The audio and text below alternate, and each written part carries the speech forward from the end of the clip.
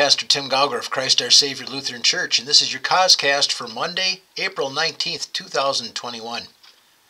Yesterday was the 500th anniversary of Martin Luther's "I will not recant, here I stand, God help me, amen" confession before Emperor Charles at the Diet of Worms, 1521, April 18th.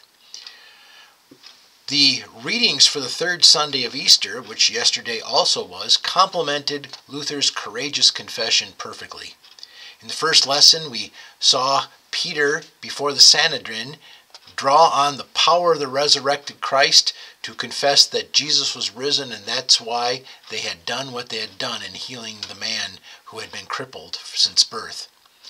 In the second lesson, the Apostle John, who had been there with Peter before the Sanhedrin, in his first letter explained how everything he had experienced in person with Jesus is now for us to experience and draw power from through God's Word, so much so that he not only helps us to lead holy and God-pleasing lives, but he forgives our sins when we don't.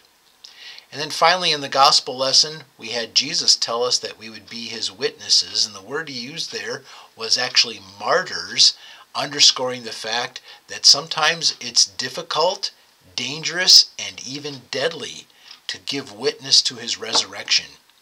We pray that the Holy Spirit would continue to fill us through word and sacrament as it did Peter, so that we too, when the time comes, can courageously confess the name of Jesus, because in him salvation is found, and there is no other place to find it, for only Jesus died for the sins of the whole world and rose again to tell us that all is forgiven and salvation is free.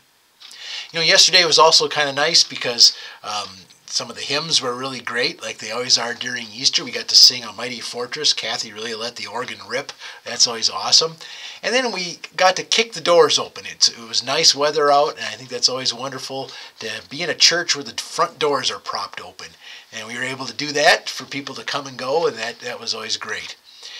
This coming week, I just would remind you that if you're still staying away from church because of COVID, because you haven't been vaccinated yet or whatever, there is private communion appointments still available. You just got to go into the e-bulletin that you receive each week and make your appointment. Only those that are available will come up on the screen.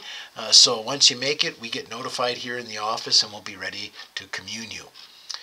And then one other thing, we've got a big meeting coming up at the end of this week, actually next Sunday, or this coming Sunday I should say, about the building project.